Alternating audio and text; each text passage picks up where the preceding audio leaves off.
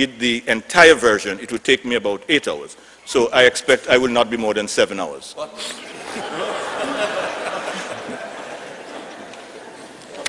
Not at all, not at all.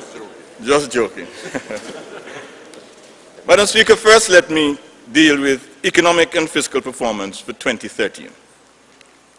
The World Economic Outlook, published by the IMF in October 2013, estimates global growth of 2.9% for 2013, the year just passed. The IMF has projected that growth in Latin America will increase from 2.7% in 2012 to 3.3% in 2013. Also, the World Economic Outlook estimates that with the exception of Barbuda, where the economy is expected to contract by 0.8%, all other Caribbean countries outside the ECCU will experience an increase in output in 2013. For the Eastern Caribbean Currency Union, the IMF and the Eastern Caribbean Central Bank are projecting an expansion in output for 2013. The ECCB estimates an increase in economic output for all members with the exception of Anguilla and Dominica. Overall, the ECCU area is projected to grow by 1.1% in 2013 as compared to 0.2% in 2012. This expansion in output was stimulated mainly by improved performance in the construction sector. Based on the most recent data published by the ECCB, Antigua and Barbuda grew by 1.2% in the year under review. This economic performance in Antigua and Barbuda can be attributed to continued implementation of policy actions and reform measures to improve growth and strengthen the fiscal environment. In 2013, the government of Antigua and Barbuda continued the Construct Antigua and Barbuda initiative, which helped to boost growth in the construction sector. The mining and quarrying sector also grew significantly by 21.7%, and the agriculture sector rebounded from a decline of about 4% in 2012 to record an increase of 1.9% in 2013. On the other hand, the hotel and restaurant sector declined by 0.6% in 2013 as compared to growth of 3.4% in 2012. The decline in this sector is mainly due to fewer stayover arrivals in the summer months. And this, Madam Speaker, is because our two primary source markets, where our visitors come from, they have not yet completely shaken off the effects of their recent recession. Nonetheless, economic performance in 2013 remained positive, reflecting the effectiveness of the policies pursued by the government over the past several years. As the recovery in the global economy strengthens and the government continues to pursue sound macroeconomic policies, the Antigua and Barbuda economy will continue to grow and the level of unemployment will return to pre-crisis levels. With regard to fiscal performance for 2013, the past year, a current account deficit of 54.7 million is projected for 2013.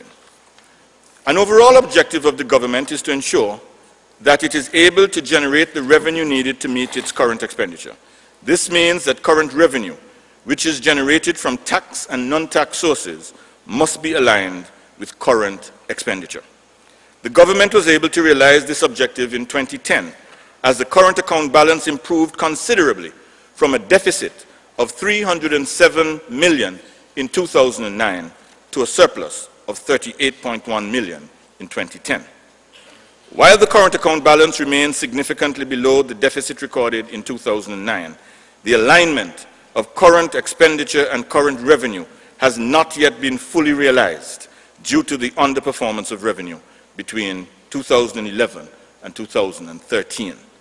By the time all the figures are in for the year under review, we are expected to have collected less revenue than we did in the previous year.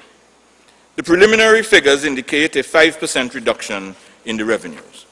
And though the revenues overall were slightly down, we had increased collection from direct taxes, which rose by 14%. The increased yield from direct taxes in 2013 is mainly due to enhanced collection of revenue from the corporation tax. The bulk of government expenditure continues to be for salaries and wages. These commitments severely limit what is available to invest directly in the economy, especially on capital projects. The need to expand the economy continues to remain urgent. That is why the economic policies we have undertaken over the years that have now begun to bear fruit were indeed the right ones. We say the foundation is laid, and there is no turning back. Antigua and Barbuda has now witnessed 2 successive years of growth, and in this year we will continue to build on those gains. Growing the economy not only produces more economic advancement opportunities for people, but effectively widens the tax prospects to enable government to collect more and then in turn do more for our people. In the year under review, 2013, there was a 1.6% increase in wages and salaries, largely through hiring of essential personnel such as police and defense force recruits. Because of our debt management strategy, we paid 35% less than was projected for 2013 in interest payments on the national debt. That policy, Madam Speaker, saved us over $30 million this year alone. In the context of expenditure, this graphically shows why the issue of prudent debt management was so crucial in building a foundation for growth. We are determined to earn savings through prudent management practices. This will require sustained efforts through our public financial management reform program that is being graciously funded by the European Union. Madam Speaker, improving our procurement procedures is a critical part of this reform process. In 2014, we will implement the Procurement Administration Act to improve the system for procurement and contract administration as part of the government's ongoing war on waste in the public sector. It is also consistent with the policies we have pursued and the measures we have implemented to reduce expenditure in areas prone to inefficiency. One area consistently raised during our public consultations was spending on vehicles. In response to this, a vehicle use and management policy is currently being implemented under the careful stewardship of the Permanent Secretary in the Ministry of Works, Mr. Walter Christopher. Another area where there has been a reduction in expenditure is overtime. In 2009, nearly $20 million was budgeted for overtime. For 2013, overtime is projected to amount to no more than $3.5 million. Madam Speaker, this government has demonstrated a commitment to reducing spending by improving expenditure management systems and introducing policies and measures that target areas of abuse and wastage. That's why we say, Madam Speaker, the foundation has been laid and there is no turning back. And even in the repayment of the debt, our domestic creditors receive the larger proportion of these funds. And so 70% of all repayments last year were to local creditors. That was money that was pumped back into the national economy, which will help propel us along this growth trajectory we have been reporting on. Madam Speaker, though investment in new capital projects had been restricted, the government prioritized settlement of outstanding amounts to local contractors, merchants, and suppliers. Between January and November of 2013, we made $78.7 million in payments to local contractors, merchants, and suppliers. And since June of 2010, the Treasury has paid more than $350 million to our local contractors, merchants, and suppliers. I wish to commend the Accountant General, Dr. Cleopatra Gittins, the management and staff of the Treasury Department for their Herculean efforts in the face of unprecedented and challenging circumstances. In 2012, the government recorded a primary surplus of $40.9 million.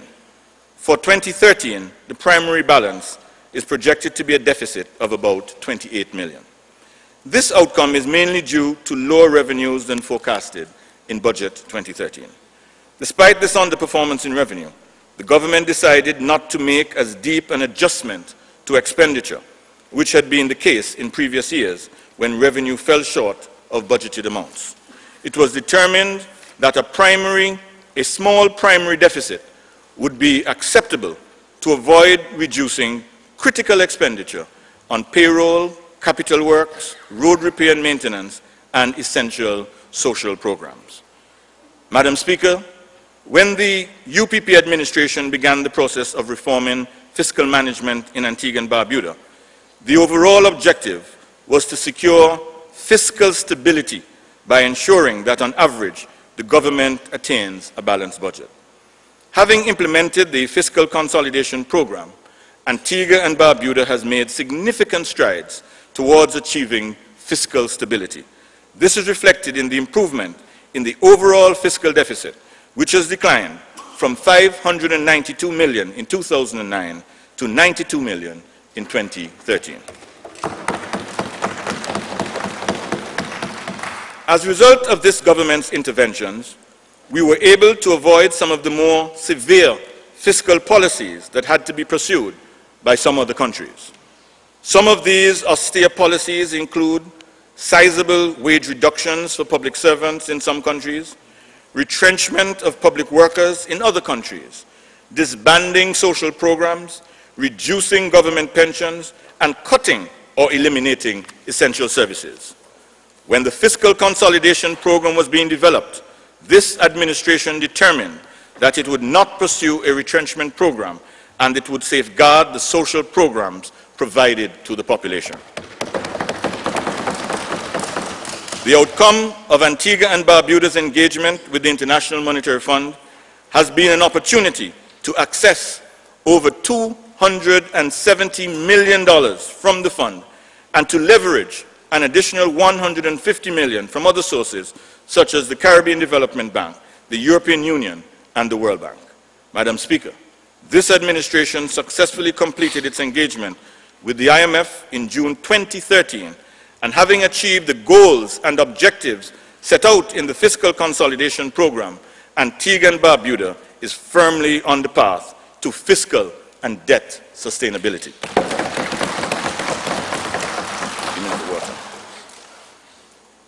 I turn now, Madam Speaker, to the strategy for 2014, building the new economy for growth and prosperity. Looking forward to 2014, the global economy is still recuperating from the 2008 meltdown, even as some remnants of the crisis continue to threaten sustained growth and stability.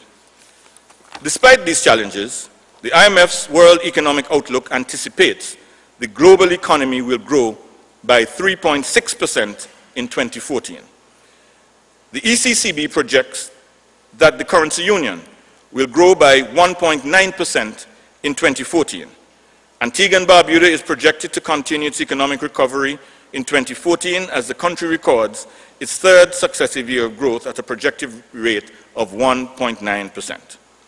However, there is significant potential for greater economic performance in Antigua and Barbuda, as several investment projects are slated to begin in 2014. Madam Speaker, the policies pursued by this government over the past few years could be likened to a farmer preparing his land, tilling the soil, removing any weeds and rocks that would impede the growth of his crop, introducing fertilizer and irrigation systems, and planting the seeds. The seeds that we planted have begun to develop, and Antigua and Barbuda is set to yield the fruits of this administration's efforts. In 2014, we will continue to cultivate the land and nurture the crop in preparation for the harvest. This will be a harvest of strong economic growth, job creation, improved services for all our citizens and residents, and enhanced social programs for the vulnerable in our society. Over the next 18 to 24 months, we expect the creation of nearly 2,500 jobs through the construction and operation of a number of private sector and public sector projects. Hundreds of new jobs will be created in construction with the start of the Beaches project, the agreement for which we signed late last year. A number of investors have announced plans to pump millions of dollars into the construction of resorts, condominiums, and facilities this year as a result of a growing confidence in this economy and the policies of this government. Since 2010, when the total value of investment projects amounted to $299 million, there has been a steady increase in investor confidence. This is evidenced by the growth in the value of total investment projects approved by the Antigua and Barbuda Investment Authority in each subsequent year. The total value of investments in 2011 amounted to $321 million, and in 2012 amounted to $788 million. In 2013, the total value of investment projects approved by the ABIA nearly tripled to about $2.1 billion. This significant improvement in investment projects is not only a signal of investors' desire to do business in Antigua, it is also a very clear indication that over the next 12 months, citizens and residents can expect a marked increase in economic activity and employment.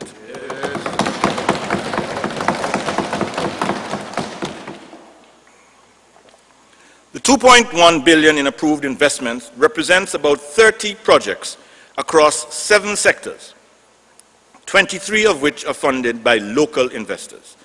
This is an indication that investment for economic growth and employment generation need not come only from external sources.